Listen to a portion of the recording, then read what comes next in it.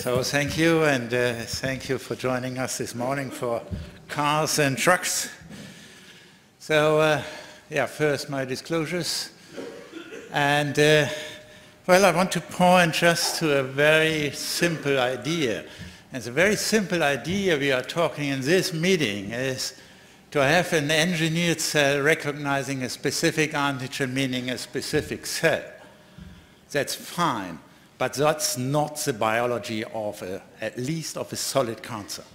So in a solid cancer, we have a really heterogeneous mixture of different cells with different biology. And even though there is additionally stroma that we have to target as well.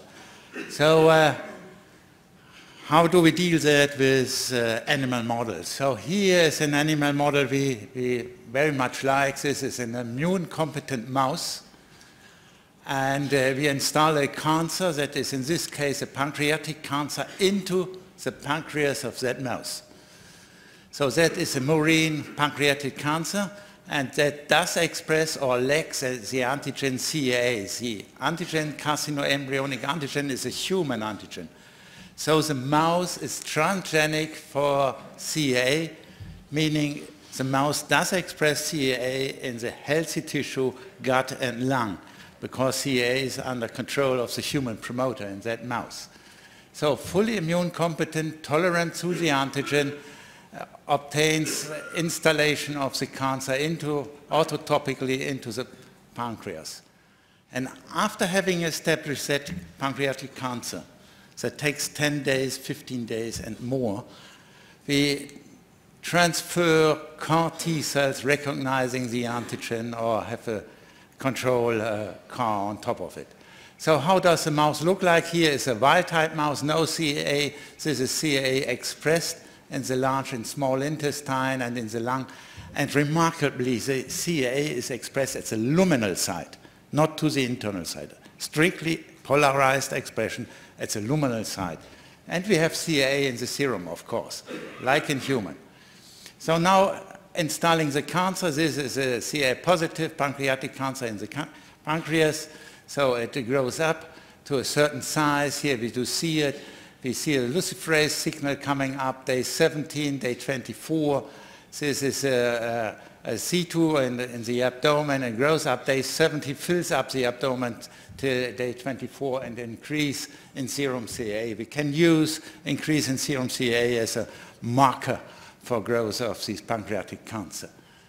Now, that is day 10 tumor imaging here, day 10 tumor, day 0 of treatment. We go in now with anti-CAA CAR T cells, second generation 28 zeta. So the lights of the tumor is going off, stay off. Here's one relapse. We almost see relapses, I have to say. But in that frequency of roughly 1 of 10 mice relapse. But the other mice are cured, lifelong for the mice, with one shot of CAR T cells. And the T cells accumulate at the site of tumor and stay there for a long, long time. Well, the healthy tissue is not affected, although there is some accumulation of T cells in the gut and in the lung, but there is no destruction of the gut or the stomach, and there is no colitis, no weight loss, nothing. So it seems to be safe indeed. And these mice that are cured have a long-lasting memory. And after 100 days of treatment, we challenge these mice at the right side with a positive tumor and the left side with a negative tumor again. So the right side tumor is rejected, and the left side tumor, negative for the antigen, grows, meaning there is an antigen-specific memory long time, after one shot of CAR T cells. So that was a tumor initiated by transplantation of a homogeneous cell line. As I said at the beginning, that's not the physiological situation of a clinical tumor. So the situation is heterogeneous, and how to deal with that? So we have some cells expressing CA, but the others do not. And the idea is to go in with an anti-CA CAR, recognizing these yellow cells here, and to initiate a secondary immune response by the innate immune system, to attract and activate these innate cells to the tumor lesion, and that can be done by IL-12. So IL-12 is physiologically not expressed by CAR T cells. So we like to engineer CAR T cells with an inducible IL-12 that is only induced when the CAR is recognizing the target cell. So only within that lesion, IL-12 is produced, released, and it should attract, activate innate cells, and the innate cell should destroy the gray cells, the antigen-negative cells. That is the idea. So how to do that? These are the constructs for the CAR, a second construct driven by the end-fed minimal promoter for the IL-12. IL-12 is a heterodimer, so we made a monomer of that, linking both parts together.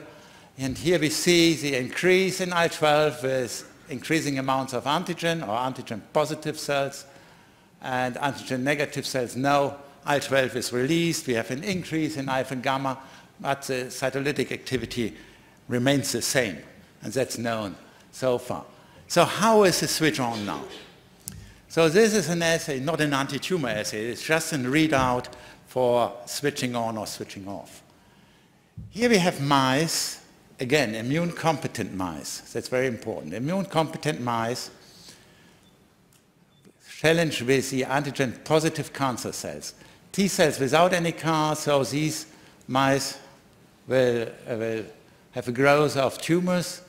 When we have T cells with a CAR, this tumor outgrowth is somehow delayed, and the T cells with inducible IL-12, there is a reduction in outgrowth. I'm sorry for that, but the pointer does not really work. So that is here.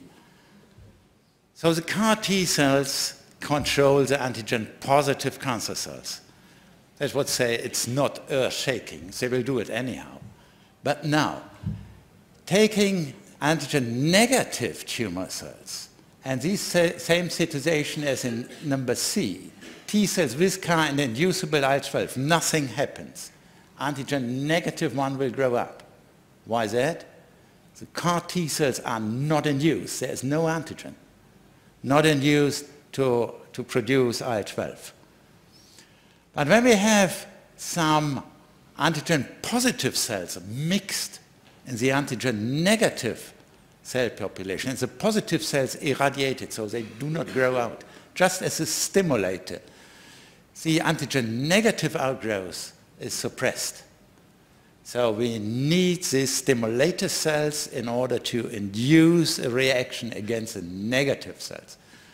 And that is indeed due to IL-12, because CAR T cells plus stimulator without IL-12 do not control the negative outgrowth of these cells. And that can be done with constitutive IL-12 as well, so we do not need the direct killing of the CAR T cells. It's IL-12 is doing the job. So the system works. It means it switches on by a CAR T cell. And how does it work in a real mouse? So this block here is the same mouse. We start at the right side with antigen-positive cells, grow up to a certain size, and these antigen-positive are mixed with antigen-negative. You see it on the bottom line. They are mixed on the right side with the negative one. And on the left side, there are only negative cancer cells. And these negative cancer cells grow to a certain size as well. Let's go to this block on the left side. So with the CAR T cells plus inducible IL-12, what happens to the positive, antigen-positive cancer cells? So the positive cancer cells are controlled. And in the same tumor, the negative cells are controlled as well, but not at the contralateral sites where only the negative tumor cells are growing. Meaning the negative cells are controlled in the mixed tumor, but not in the homogeneous negative tumor. So there is not a systemic anti-tumor response, it's a local anti-tumor response against the negative tumor cells.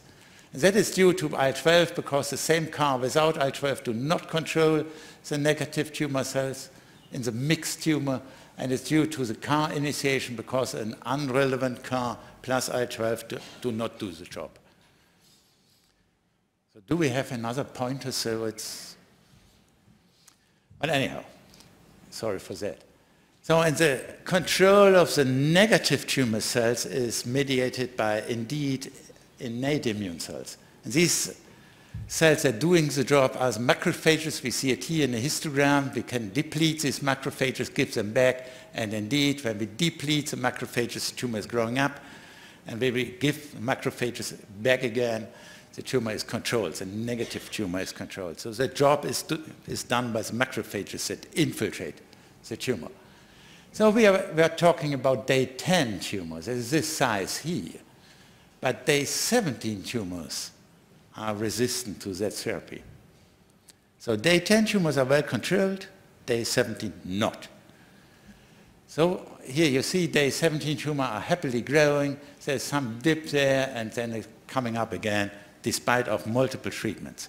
So we were wondering, what happens? Shall we make the CAR T cell more aggressive, a better killer, a super killer, let's say?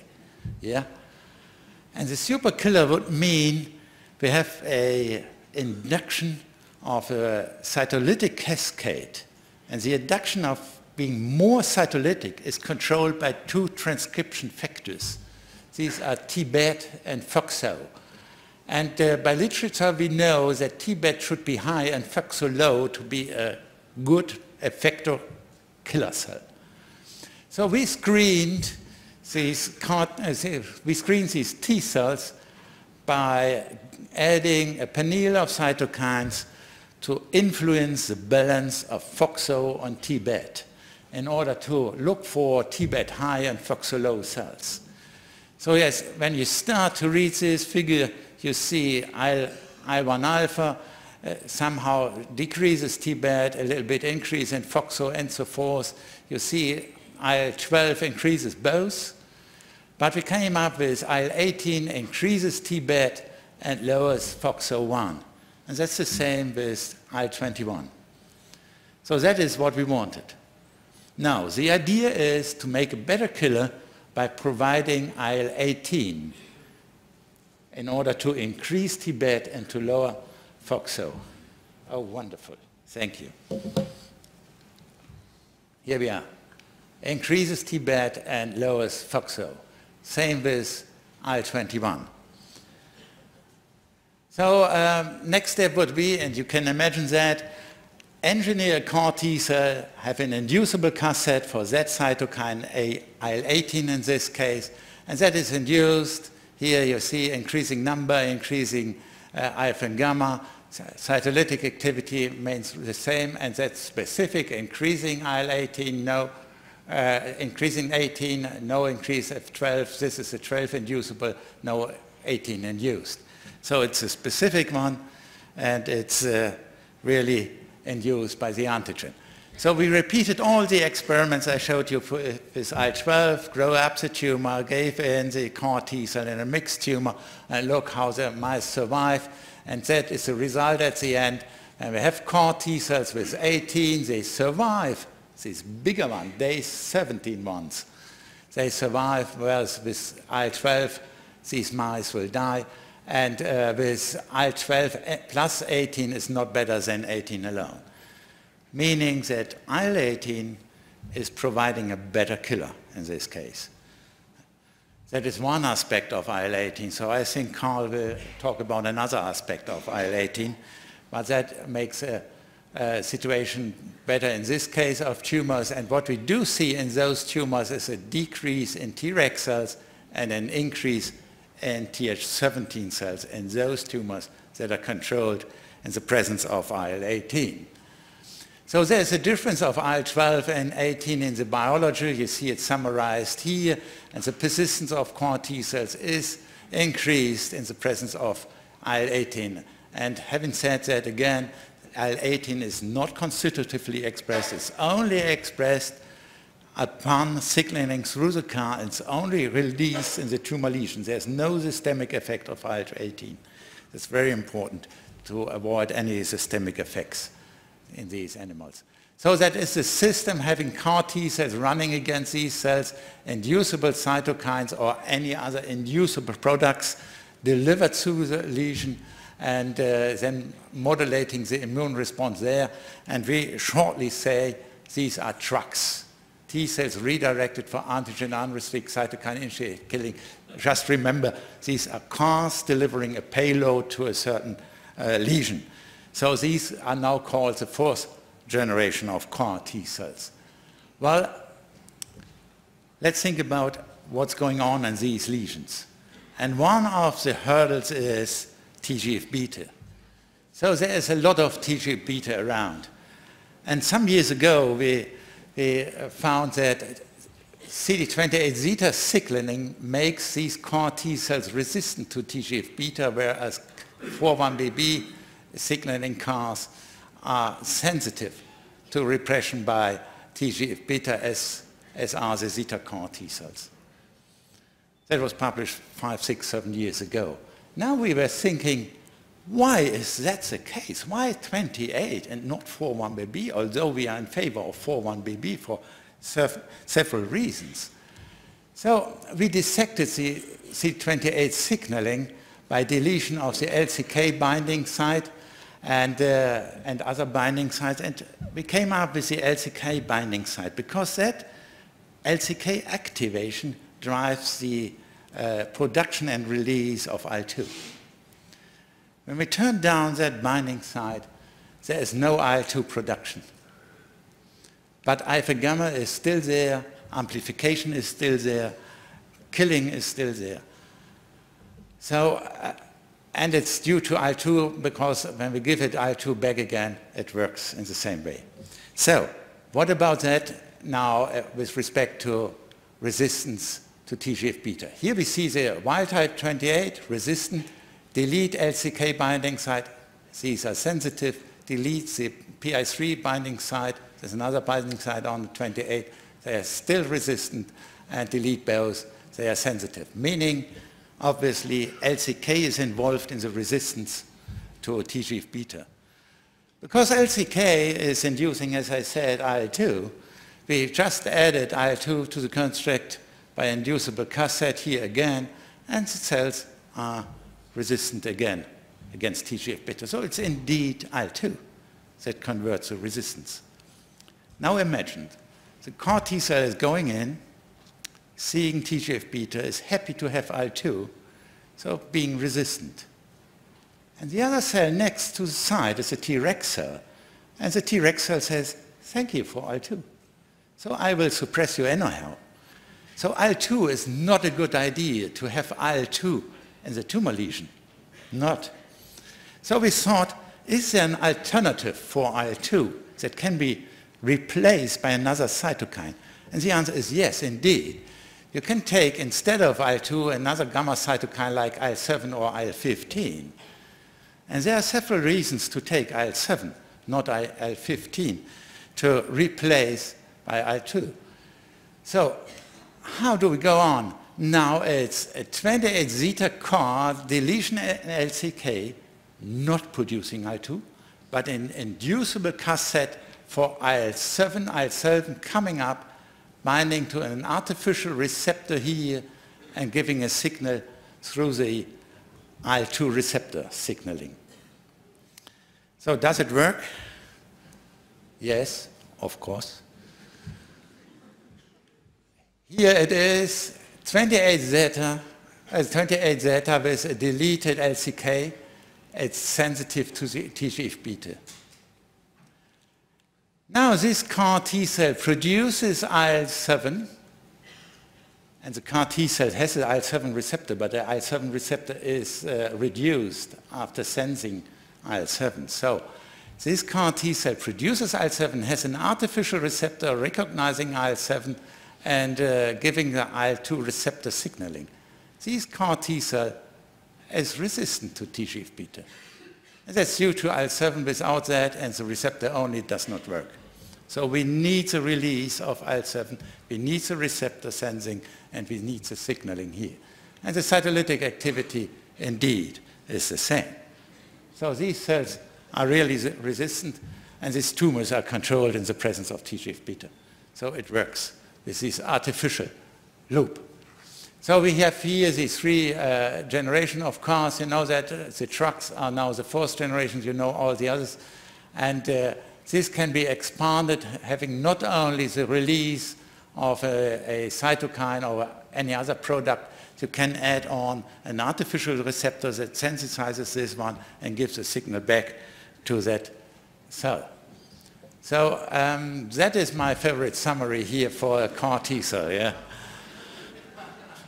You are now an expert and you're saying, well, that's second generation CAR T cell, of course, yeah. This is first generation of trucks, and it works, you see, some improvement. That is our new institute in Regensburg here.